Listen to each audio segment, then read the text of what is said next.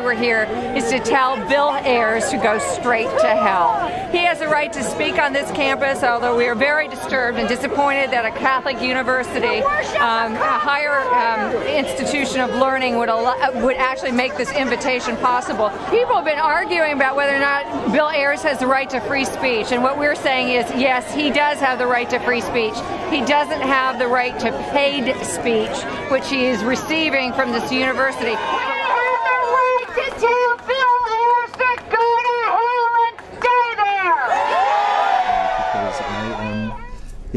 Easily knowable, and the cartoon character created by the McCain-Palin campaign, this monster who somehow is a vicious, anti-American, violent person, that's not who I am. I'm somebody who teaches and writes and have for decades, and that's what I do. And it's also true that I was very, very active in the anti-war movement against the Vietnam War. I'm very, very active in the movement against the Iraq War and the Afghan War. To the extent that St. Mary's wants to stand up for providing a public space, it should be saluted, it should be applauded. People in this wild, diverse democracy, represented in part here, we ought to be able to talk with the possibility of being heard, but listen with the possibility of being changed.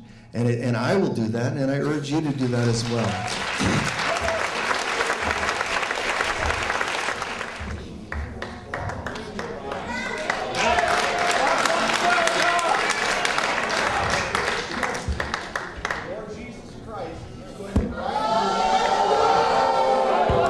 That's all right. Let's go forward. Is that we say to ourselves, "You asshole!" It's okay. Please, those who disagree with what I'm saying, stay and disagree. I'm not going to force you to believe any of this. So. Please stay. We're all trying to be here to be open-minded, and them trying to shut what this guy has to say down is just not a part of, I guess, what we're trying to do here at St. Mary's. Make him go back to Chicago and shut up! Everyone is just hostile against him because of his past, but